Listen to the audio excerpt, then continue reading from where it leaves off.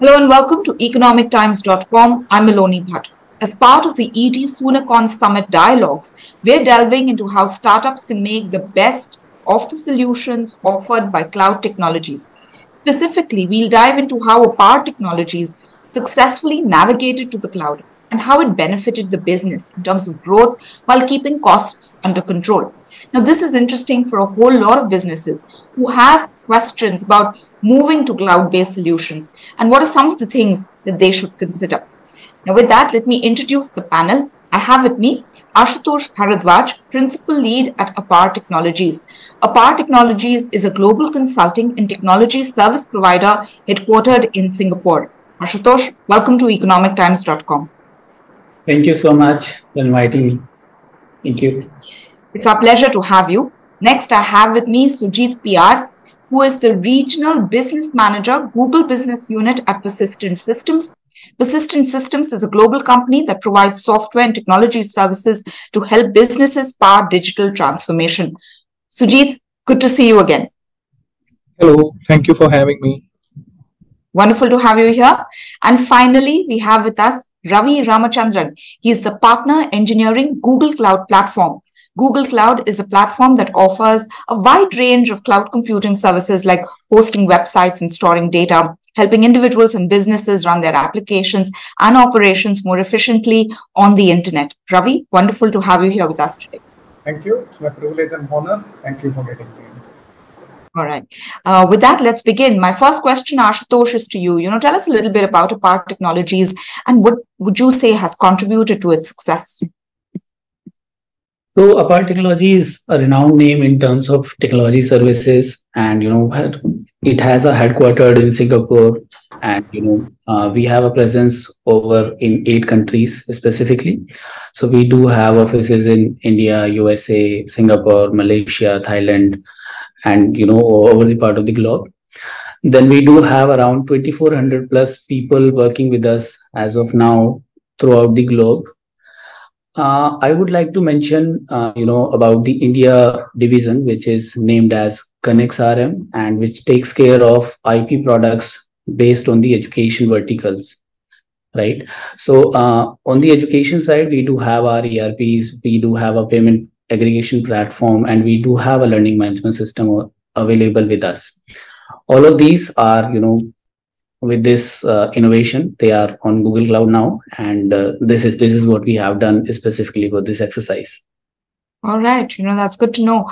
Ashutosh, we're focusing on migrating or navigating the movement to the cloud, and companies often face challenges while their migration, right? Like managing costs, technical expertise.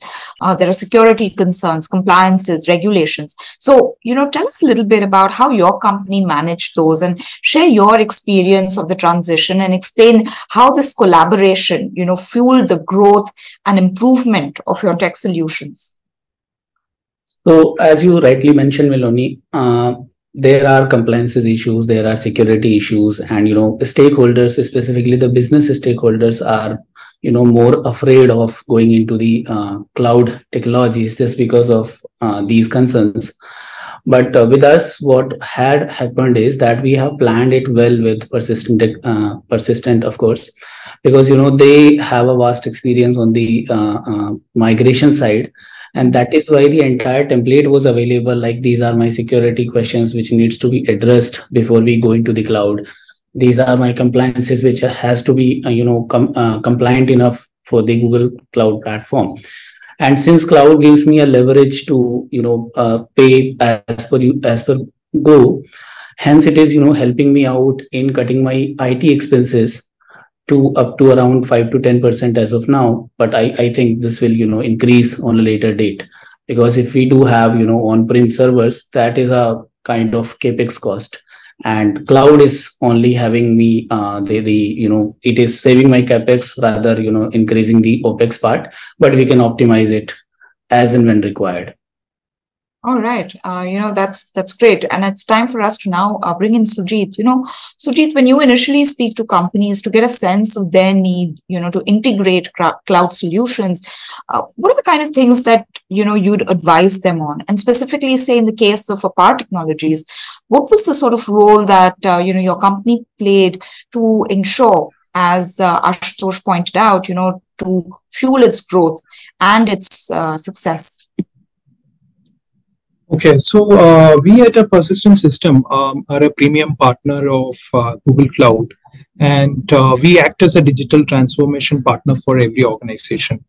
So when we initiated the conversation with Apar, some of the workloads were already running with one of the cloud service provider. So what we have done with Apar, we sat with the Apar team and understood the Apar's business, right, and their customers need and the customer needs. So first we have helped the Apar Technologies in assessing the current infrastructure that needs to be migrated. And we have also suggested the ways they can further optimize their workload using Google Cloud Services without compromising the performance. Apart from this, we also did a TCO analysis exercise, which has given them an idea about how much they are going to spend and save. And TCO analysis has not only given them a cost overview, but also has given them a perspective on what are the cloud native services we are replacing to optimize the workload and improve the user experience. So in a nutshell, we made a blueprint document about what we are going to migrate, how much time does this take, and what can be the maximum and minimum impact to the users, how do we mitigate it, and what is the resilience in place. So that has improved the confidence of Apar, and we had a very successful migration.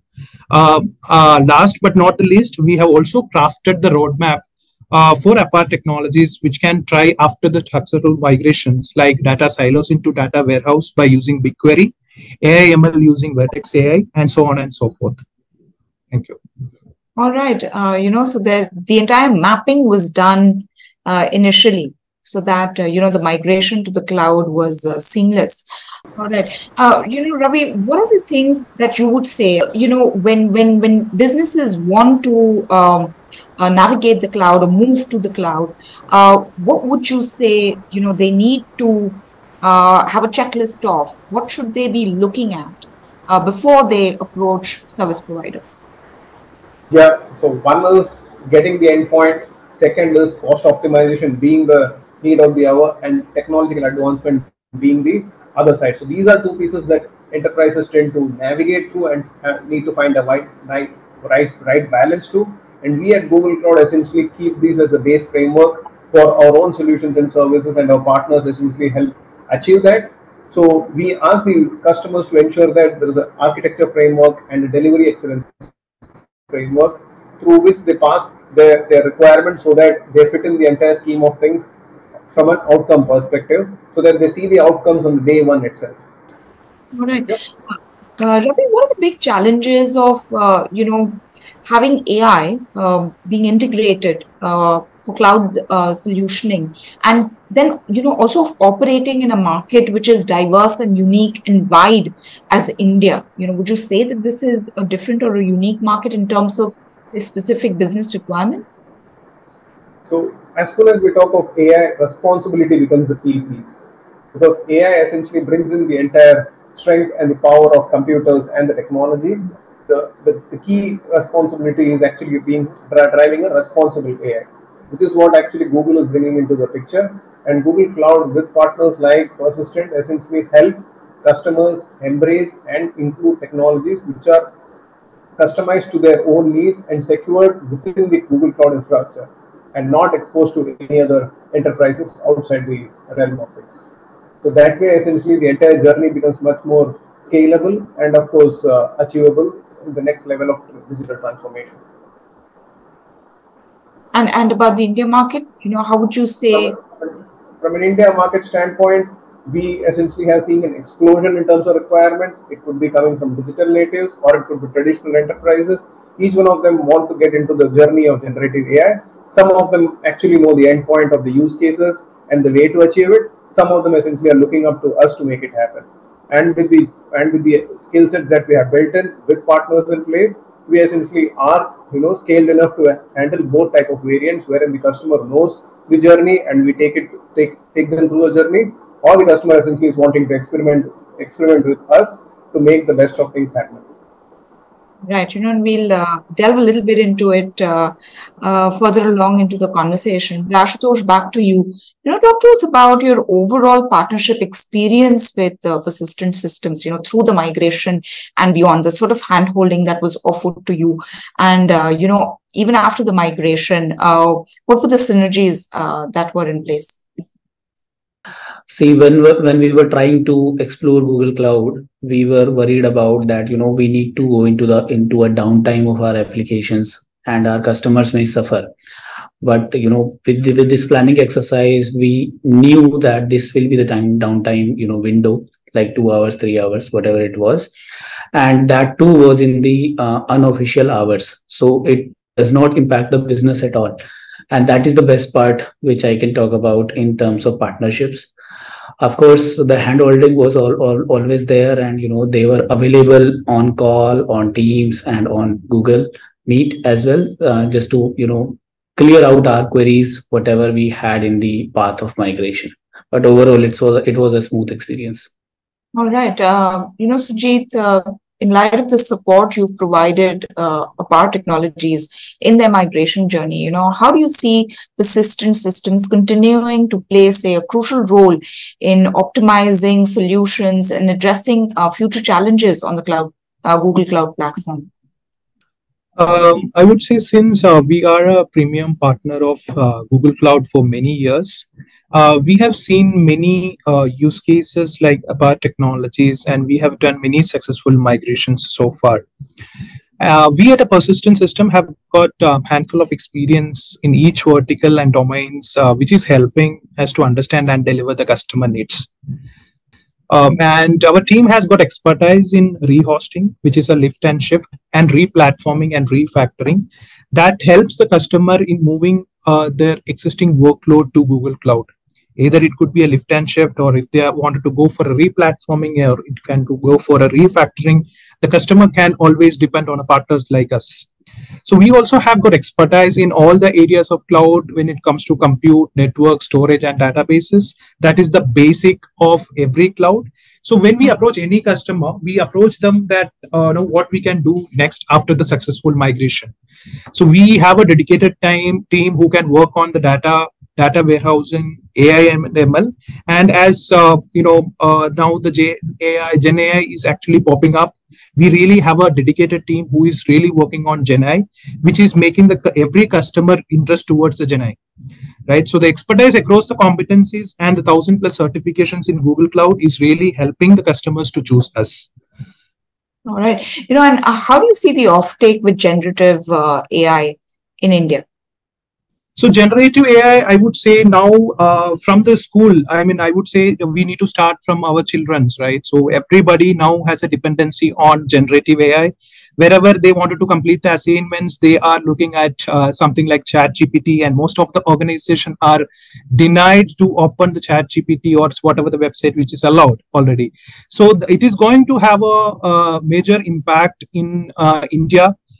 For every searches that we are going to make in Google, I think the next search engine is going to be ChatGPT and generative AI, right? That's what I would say. And when it comes to the enterprise and digital native, the application, whatever the enterprise is using and whatever the digital native are using, they are all trying to integrate the applications with generative AI in terms of chatbot, in terms of answering the questions, in terms of serving the customer, or in terms of making the end user happy. So that's what my take about the generative AI. So exciting times for you at Persistent Systems. Thank you so much. All right.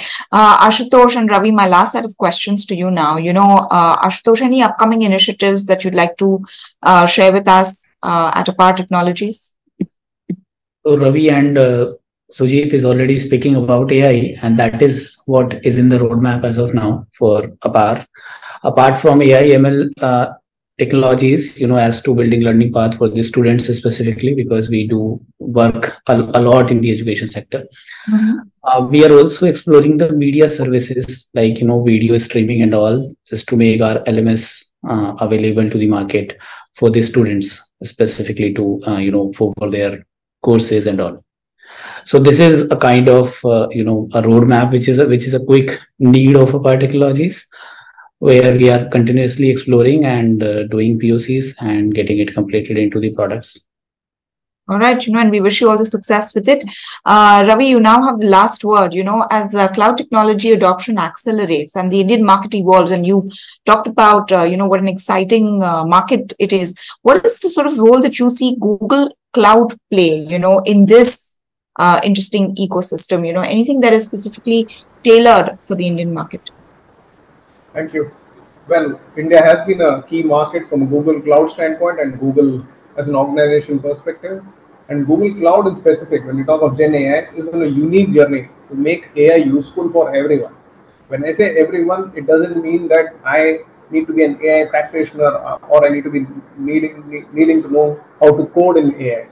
I essentially can be a business user, or I could be an ML practitioner, let us say coming from partners like Persistent or say customers like Apar. The end objective is to make AI useful for everyone. So the stack that we have built up is essentially to cater to both the categories of people, one who want to consume AI directly with no coding experience, or two, to essentially create awesome tools on top of Vertex AI platform that we have. And of course, with to achieve scale, essentially we have now worked with partners to ensure that we can scale the entire motion. The product is ready, the services is GA. Now the customers can now work through partners, find out what is the capability that they bring into the table, and already begin to see the endpoint before you start the entire journey, because we have some partner delivery frameworks within which all the partners are working, and the customers can make a right assessment before they start the journey with us. All right. Well, thanks very much, Ravi, for the responses to the questions. And I hope that they're beneficial to any business that wants to move to the cloud. Sujit and Ashutosh, thanks very much for your inputs and for your time. And to the entire audience, do reach out to us with all the questions that you may have for Apar Technologies, for Google Cloud, or for Persistent Systems, and we'll make sure we pass them on to them. But thank you very much, gentlemen, for being a part of this discussion, and to the audience for watching. Thank you very much. Thank you. Thank you.